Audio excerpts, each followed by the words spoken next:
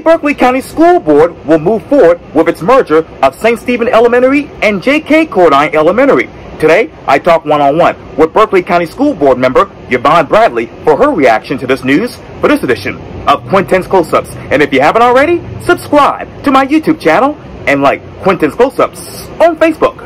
Yvonne Bradley, welcome to Quintin's Close-Ups. Good morning, and thank you for the invitation. Oh, I appreciate it greatly. Needless to say, you are a member of the Berkeley County School Board. And as you know, the community is still, upset about the decision that happened last night at the Berkeley County School Board. Yeah. Let me take you back. Yes, ma'am. And I want to go back to the article from WCBD Channel 2. It says this: when the school year begins in August, students at a Northern Berkeley County Elementary School will attend a different school. At a Monday night Berkeley County School Board meeting, committee members, that is, decided to proceed on the merger with St. Stephen Elementary School. Initially, the board voted to close J.K. Gourdin and move students to St. Stephen in an effort to save the district $1.5 million when they passed the county school budget in June. During the public comment portion of the meeting, as you know, parents, teachers, and others shared their concerns about the merger and the timing of the board's decision to announce it. As we sit here right now, Ms. Yvonne, where are you emotionally with this? At the meeting last night, when the decision was again finalized, I'm devastated. They did not even really take into account the information that was shared with them from the Ministerial Alliance, from residents, from the citizens. They did not take that into account. They didn't even ask me what my thoughts were on the situation. Again, transparency is so important. They were not transparent with this forthcoming. So last night's decision to me was a kick in the face. They're not listening to the constituents across all of Berkeley County, not just Hanahan and Goose Creek and those areas, but out in the rural unincorporated areas. We matter. We care. We are concerned. We're stakeholders. Our children, our foreparents, us. We're concerned. Keep us in the loop. That's all. Just keep us in the loop. And for you to backdoor us, backdoor me, didn't say anything, how do I respond to the people in my area? Even last night, I didn't get a chance to respond, and they were wondering why. So I'll kind of clarify that too. That came out of the budget meeting. So it was in finance and human resources. So in order for me to speak, it had to come out. Dr. Crystal Wakefall made a motion that it come out and we have discussion. Sure. There was no second. Mr. Ramsey, Normus Wofford gave a second. So of course, Robert's Rule of Order said the motion is dead. So that's where it was. People were upset, and I understand why. I wholeheartedly agree. We were not treated fairly. We were not. And it's funny in that everybody says we're always the last. And that's true. I kind of see that now. I want us to remember we're first. In the sight of God, we're first. And we want God to take care of the situation. So we're going to keep our ministers in prayer, and they're going to keep us in prayer as well. But I was totally devastated last night. Totally devastated. Yes. And incidentally, Ms. Yvonne, I've tried several times to interview Michael Ramsey for Quintin's Close-Ups on several topics related to the Berkeley County School Board. Have not received a word back from him as well. And of course, you won't. Go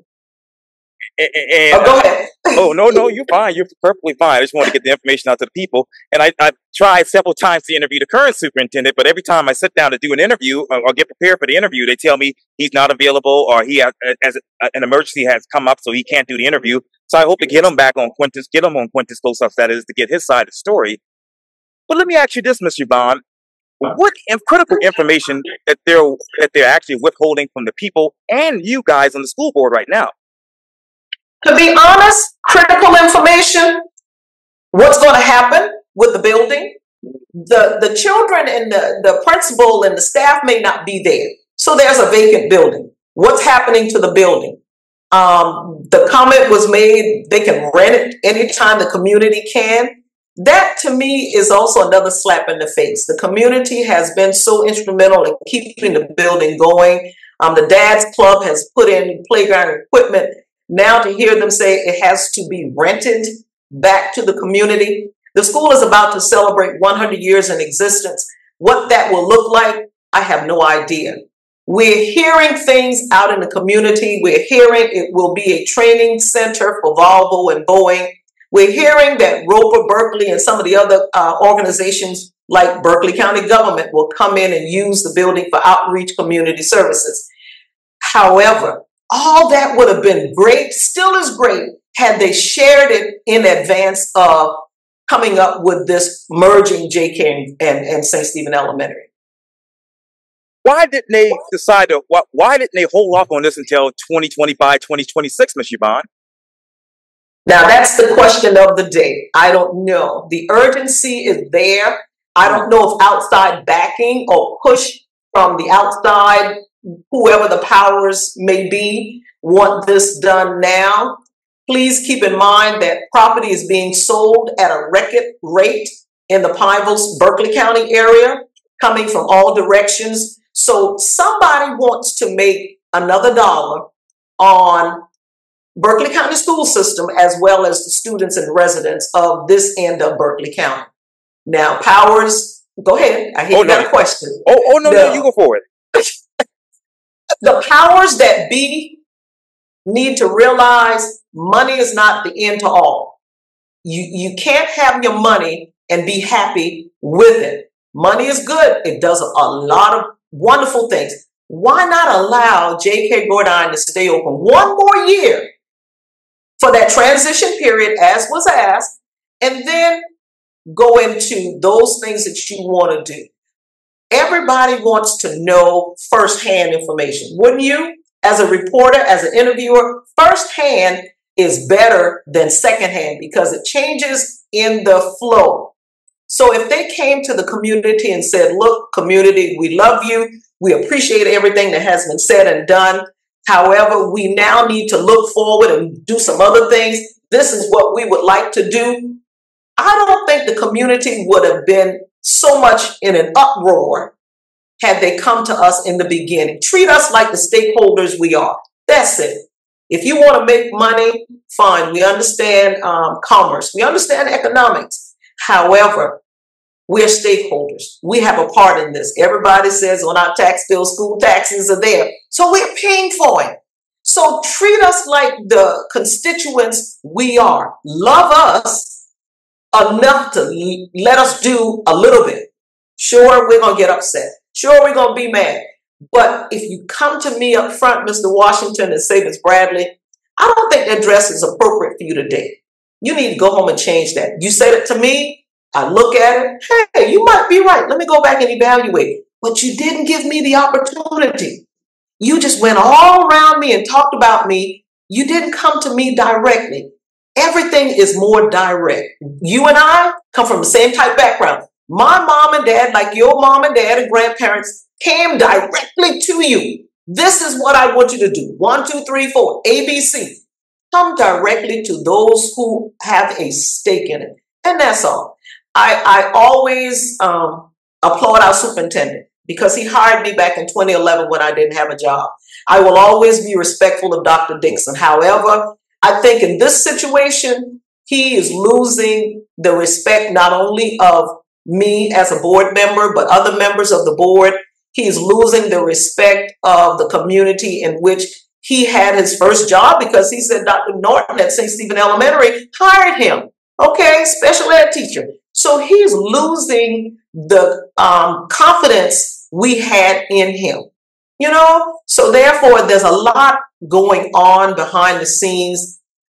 I'm not privy to it because I wasn't privy to this decision in this budget.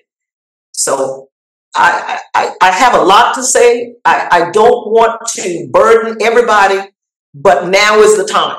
We have to get people involved. We have to get voter registration and then get those people out to vote. Just don't register, but get them out to vote. We got to have a plan. And as one councilman said, work your plan. Have a plan and then work your plan. So that's what we need to do now. Galvanize, make sure everybody's on the same page and we're doing the right thing in the sight of God as well, and making sure our children are taken care of. Ms. Bradley, let me ask you this. Is Dr. Dixon in control of this situation, or is an outside source, or the actual school board, those other members who voted for this, are they really in control of the situation? I don't have any proof. I don't have any evidence, but from what I can see, I don't think Dr. Dixon does have a handle on what's going on. I think the majority of the school board members are dictating his direction. I think his cabinet has a lot to do with it as well. If they're the people they say they are, they're also lacking in what they're doing. So yes, I do think there's an outside source. Yes, I think the majority of the school board members does not have his best interests at heart. And yes, I think outside sources are dictating what we're doing.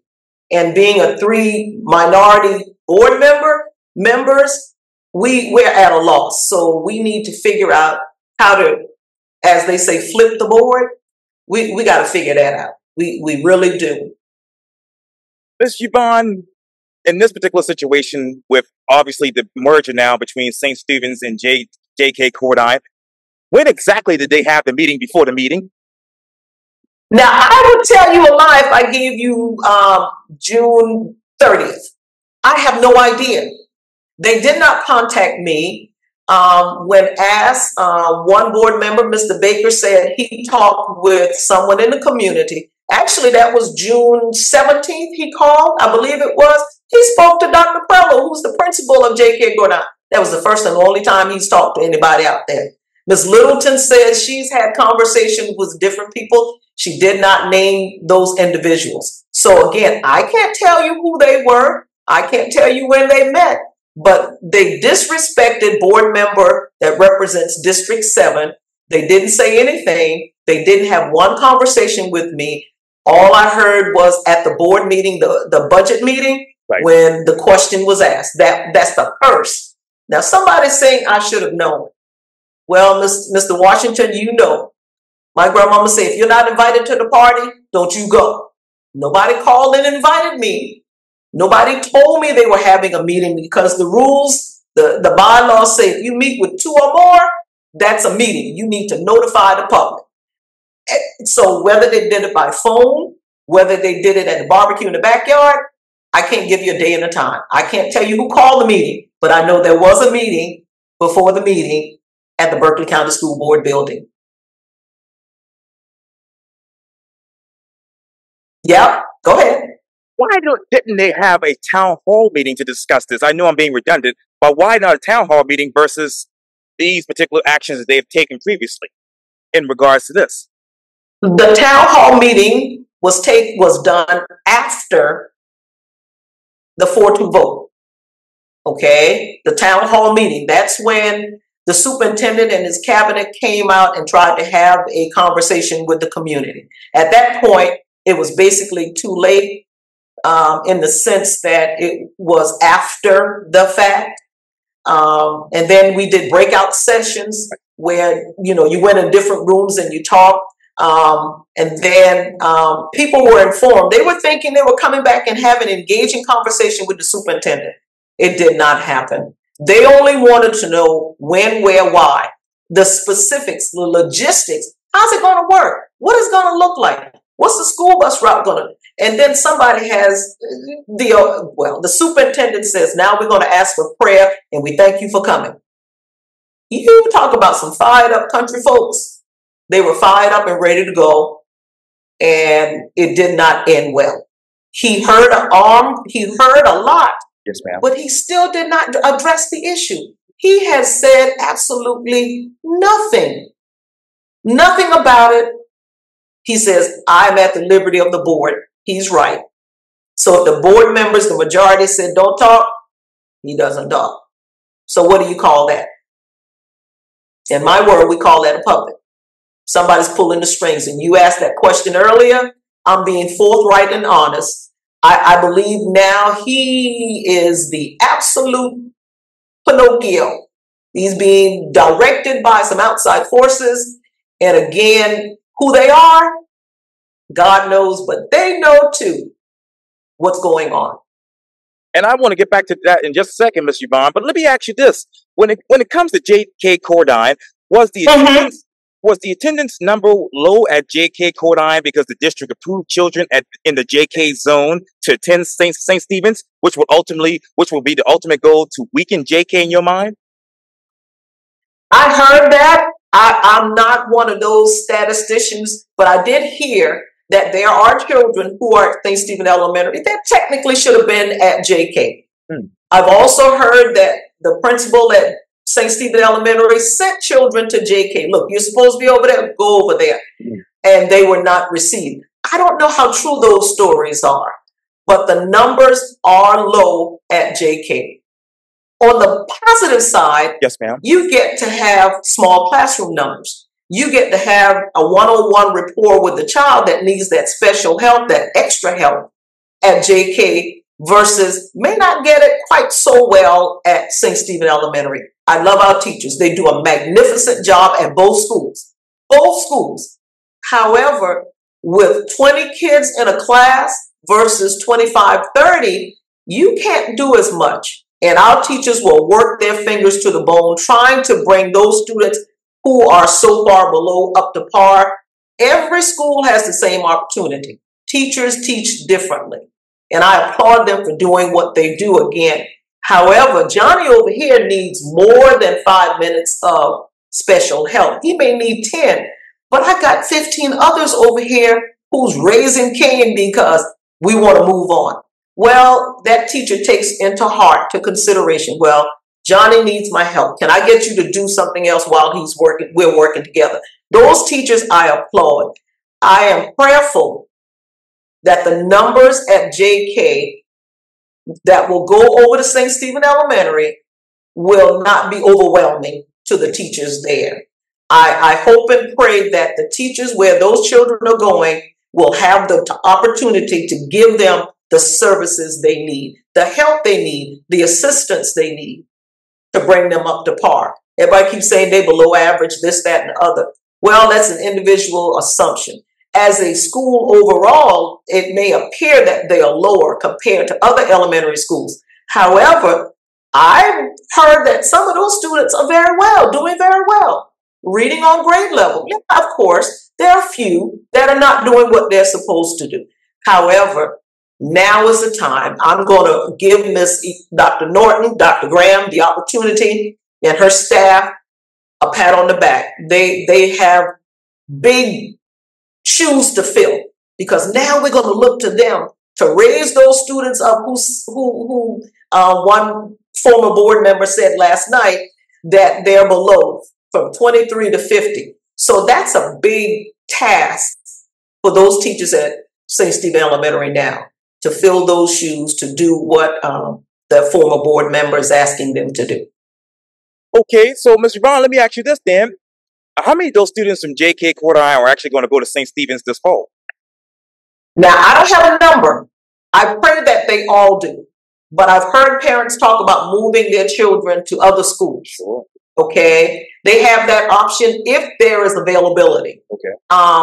If you live in this area, District 7, and you want to go to another school in District 7, you have to get permission from the board. I'm not too fond of children leaving JK, supposed to go to St. Stephen, now they want to go to Bonner. I'm not a fan of that. I prefer that the zoning, the attendance zone lines be accepted and you stay there. Prove them wrong. Let your child stay at St. Stephen Elementary and help them to grow. Don't just move them because you're upset now. Stay at St. Stephen Elementary where you're zoned for, where JK is now going, and help your child to grow. Go over and talk to Dr. Graham, build a relationship with her, build a relationship with the teacher that your child is going, classroom your child's going to be in, and prove them wrong that the children at JK are just as smart as any other child in Berkeley County. And I remember many years, back in the early 90s, when I wanted to switch schools here in Charleston County, I had to go in front of the constituent school board to get permission to do that. But let me ask you this, Ms. Bradley. Now, do you know how many teachers will actually be transferred from JK Gourdin to St. Stephen's? Now, the understanding I got is that every teacher at JK will go over to St. Stephen Elementary.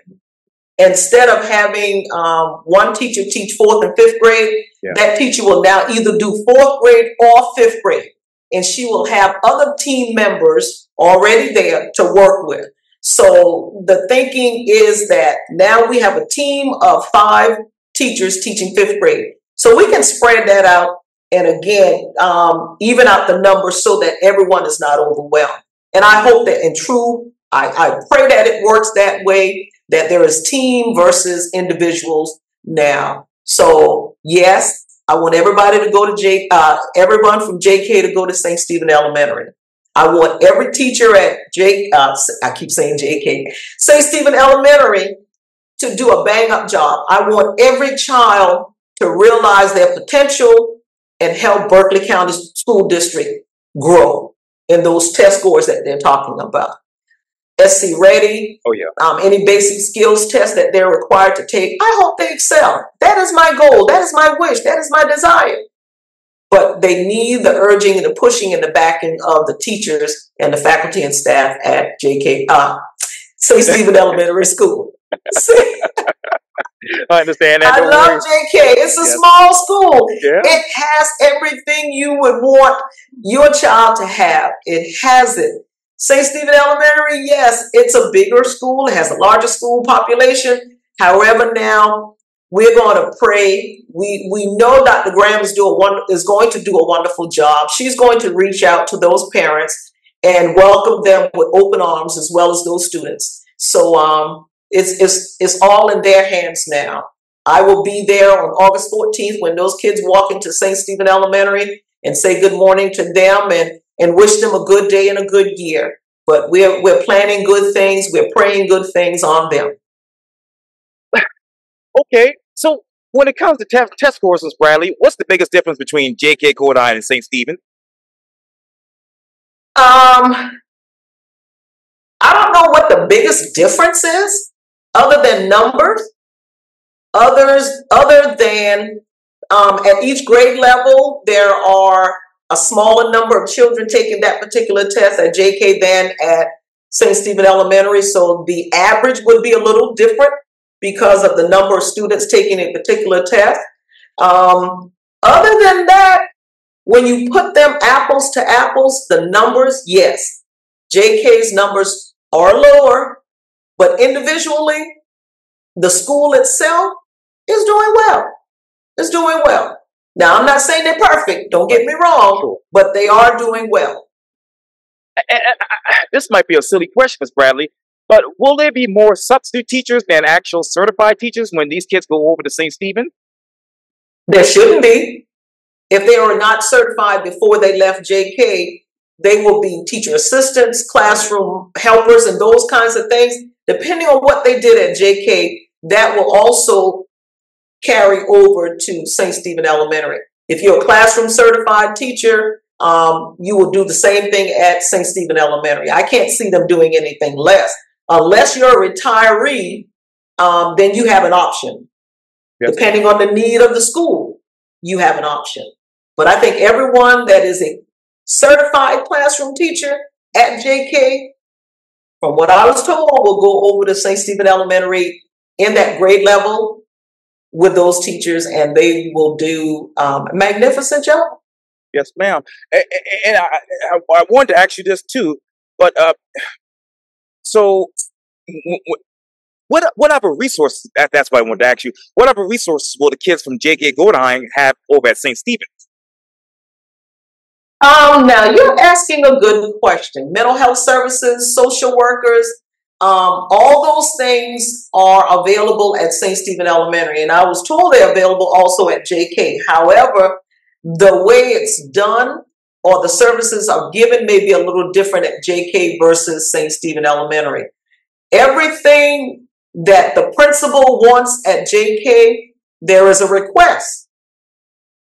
And then whatever is needed, from what I understand, is done at JK. Now, I did hear that one parent had children at JK. Mental health services were needed, but because the parent had a child at St. Stephen Elementary, They were told to move the child from JK, not move them, but pick them up, take them over to St. Stephen Elementary, receive that service, and then bring them back. Now, that's a handful. Now, that's a handful for a parent to do that in the middle of the day. If they're not working, that could be done. If they have grandparents who stay at home, that could be done. But more effectively, if the mental health counselor comes to both schools. And we're at a loss right now for mental health counselors. I think we don't have one per school. I could be wrong, but I will check that and see if we have mental health counselors per school. Then JK has its own, and St. Stephen Elementary has their own.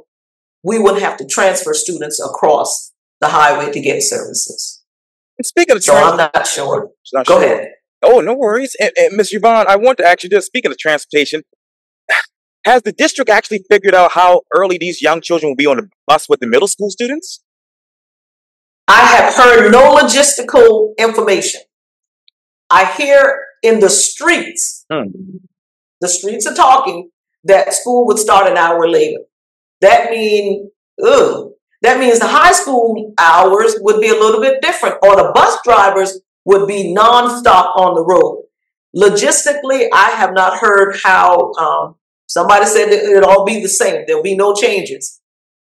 Middle school and elementary school students would ride the same bus. I don't know yet. I have not heard the logistics being worked out. I do know the transportation department director is at a conference. So has that been settled as far as bus routes, bus times? I can't give you an answer. I can't. Again, remember. Yes, ma'am. We have not been informed as to logistically how it's going to be done. So I don't want to sit here and give you the wrong information. So as Bradley said, no, I have not been given any logistical information. Do you believe these teachers at JK Gourdin will be only going to St. Stephen's this upcoming school term only? I hesitate because teachers can be moved at any time, depending on the need of the district. So I don't know. I pray that if they are a non-seasoned teacher, they have less than 20 years experience, that they stay. Those that have 20 plus years, they have a decision. Do we want to stay another year? Can I stay another year? And they will look at the numbers of students at a school, and it will also look at the need of the school. Because if the numbers are not there, then we don't need that teacher, then they'll be moved to another school. You have a job, but you'll be moved. And there's that possibility if you're moved, it could be further out. Obviously, I live in Charleston County near the Dorchester County line. But when it comes to Berkeley County, we know that Berkeley County is growing rapidly. What is the district's plan that is as far as growing the area and adding new schools, building new schools? Well, there is on board now to build a new school on Black Tom Road, to build a new school in the Nexton community. Sure. One community member asked last night about Clements Ferry Road. A new subdivision coming in with 3 schools. So I don't know who's building those 3 schools over there, but I have not heard of Berkeley County building new schools over there yet. However, there are some developers that come in and do build schools, or at least donate the property to the school district for buildings. I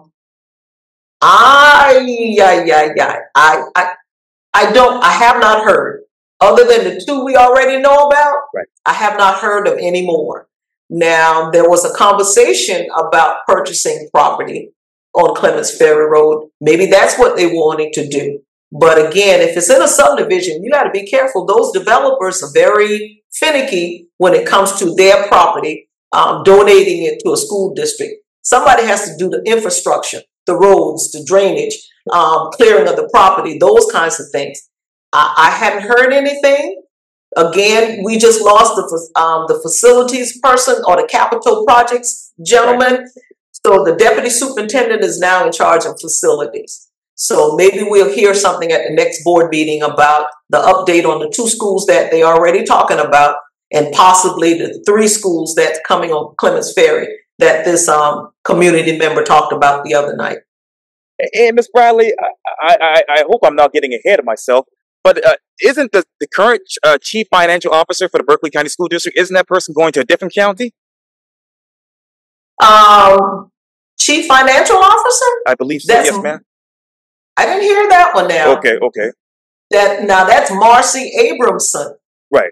I didn't hear that she was leaving. Okay. Is that what you heard? I mean, I believe it was somebody else that's moving to a different county. I'm so sorry about that. Davis is moving. He went to Dorchester County, right, as their facilities or capital improvement or capital projects person. Other than that, I hadn't heard about anybody else leaving. Now, with that capital improvements position, will you all bring that up as an item on the next school board meetings agenda?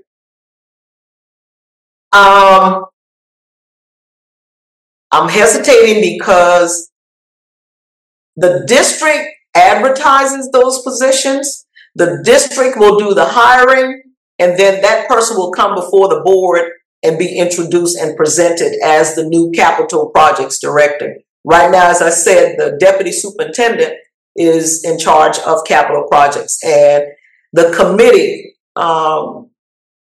Joe Baker, Jimmy Henson, and I are part of the capital projects committee. I hadn't heard anything. And again, the 3 of us should be involved. However, will I be? I don't think so. I don't know. I would love to be involved in the hiring, the interviewing process with the new facilities person, but I can't tell you I will.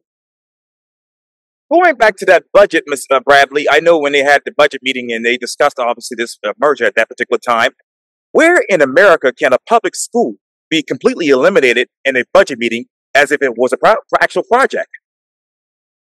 Now, that is being looked at by our state representatives to find out if that's an actual thing that can be done.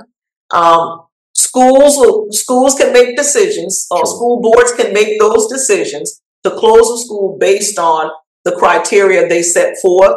Our state attorney general will probably be asked on his opinion on that. And again, it's just his opinion. Right. But again, I don't know of any place.